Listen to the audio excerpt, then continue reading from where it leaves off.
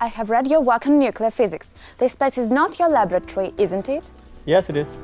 We are now in the anechoic chamber. This is a special kind of laboratory where we can put some new experiments, which will be more helpful for the nuclear power generations and the electromagnetic responses, which will lead us to excellent and good scientific results.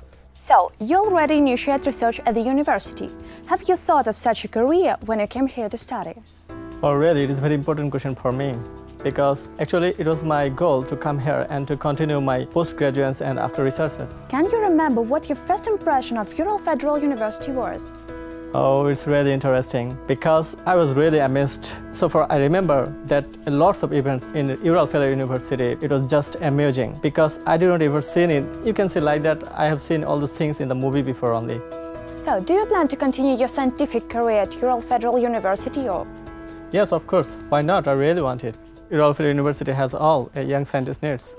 For example, I am working here and continue my research activities with the help of the Rosatom corporations. You know, I have already participated in an international conference that is named by actually the quest for nuclear physics, the quest for sustainable energies. And now I am ready to publish my works for the Physics Review magazine.